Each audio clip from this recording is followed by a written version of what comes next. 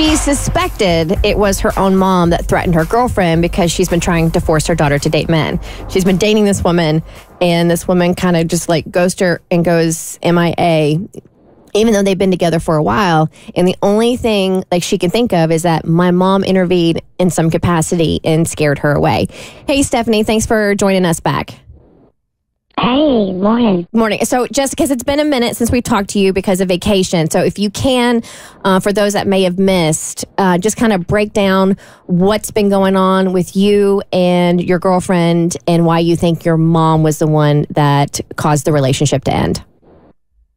Yeah, so yeah, everything was going well, and I'd had the conversation in advance with my mom that I was dating this woman, and she basically said she wanted me to be happy, and I thought it was genuine, so I got up the nerve to introduce her to my girlfriend, and it seemed like, overall the introduction went well, but then, within the 2 months after meeting my mom, my girlfriend just kind of faded out to the point where she just kind of ghosted me. And I tried reaching out, trying to see, did something happen? What was going on? And it was just no response. And it was totally, totally weird. So the only thing I could think of was, maybe my mom said something, or maybe something happened, when I stepped away. I don't know, but there was nothing else that I could think of. We didn't have an argument. I have no clue. I did feel it was odd because how long had you guys been together? We had been together for over a year. Yeah, like that's a long time, right? And just to kind of like fade away and to ghost on somebody. So did you end up talking to her? I did. That's a heavy sigh, Stephanie. I did. So I finally, because I actually wound up sending an email, and so she agreed to talk. And she said it was my mom. She said that my mom pulled her aside and basically said she was a nice person, and she thought she was cool, but she didn't think she was a right fit for me. And if she knew what was best, she would just kind of walk away and not mention the conversation, which is exactly what she did. That's why she ghosted me. And I was completely in shock because my mom never said anything. She never said anything. Wow. It was just totally, totally weird. And, so I basically told her that I still wanted to be with her. I still wanted to work it out. I was sorry that my mom did that to her and made her feel that way.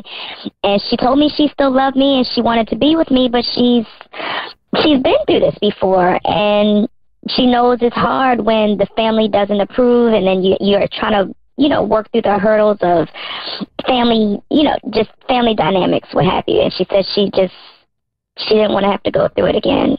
So have you decided if you're going to, did you say something to your mom, Stephanie? I did not talk to my mom yet. Are you?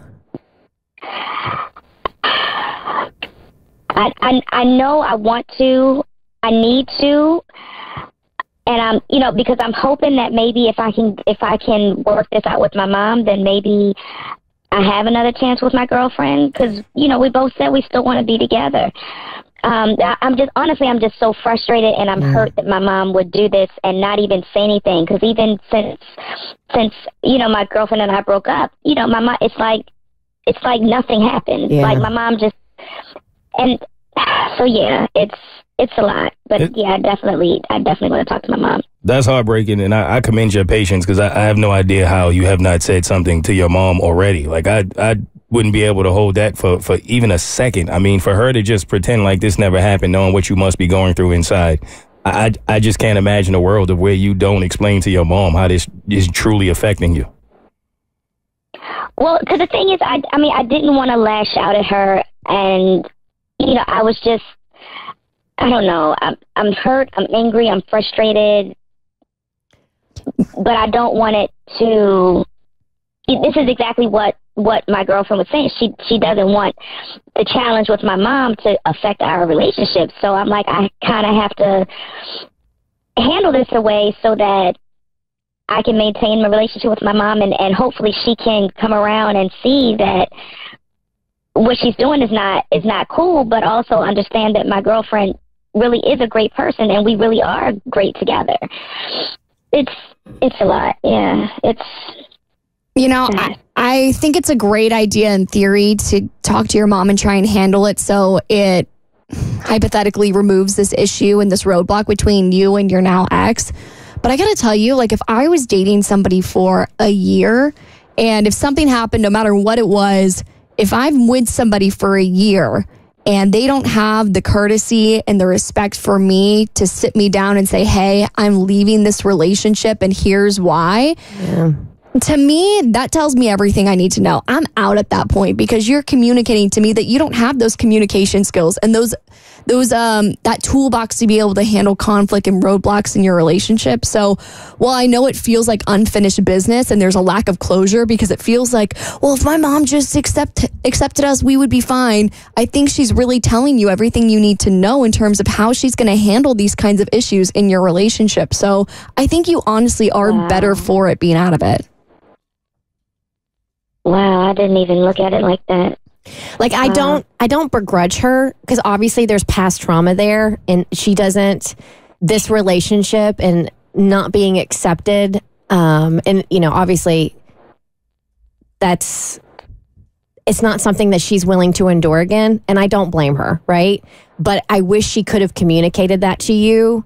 So you could have understood better rather than her just like ghosting you after a year together. I agree. But I feel like she can work on some stuff. And then I actually commend you. Like you're, instead of like blowing up at your mom and run into her, you're actually trying to sort through your own feelings and emotions.